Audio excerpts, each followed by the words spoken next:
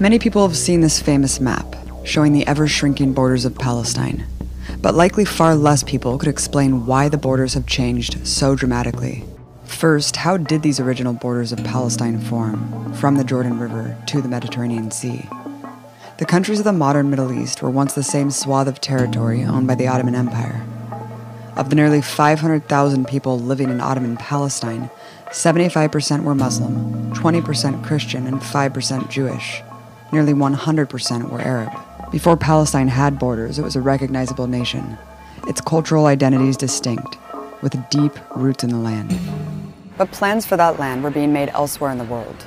In the late 1800s, it was being eyed to be colonized. In the United States, Europe, and Russia, anti-Semitism was a dangerous and growing force. Mob killings of Jewish people were a regular occurrence. In this climate of terror began what is known as Zionism, or the belief in an exclusively Jewish state to be established somewhere in the world. From its founding through the first half of the 20th century, the Zionists remained an extremely small minority among Jewish people. The ideology was rejected by both religious and secular Jewish people. But Zionism, however marginalized, became a fervent political movement, led by its proclaimed father, Theodor Herzl, an Austrian atheist.